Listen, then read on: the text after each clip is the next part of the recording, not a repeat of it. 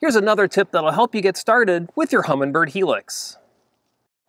Your HELIX can transmit several different 2D sonar chirp ranges to optimize your sonar performance as well as your fishing success. The narrow chirp spectrum transmits a set of frequencies at the high end of the chirp sonar range. The narrow spectrum provides the highest resolution, or target separation, for 2D sonar.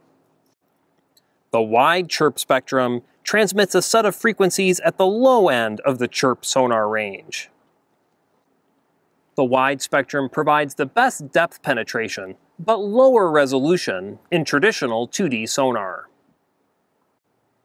The full chirp spectrum transmits a set of mid-range 2D sonar frequencies that represents a good balance between resolution and depth penetration.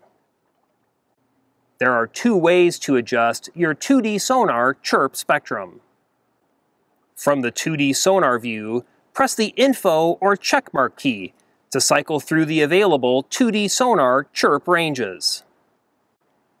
Or, from any view, access the main menu by pressing the menu key twice. Then, use the left and right arrow keys to select the Sonar menu tab.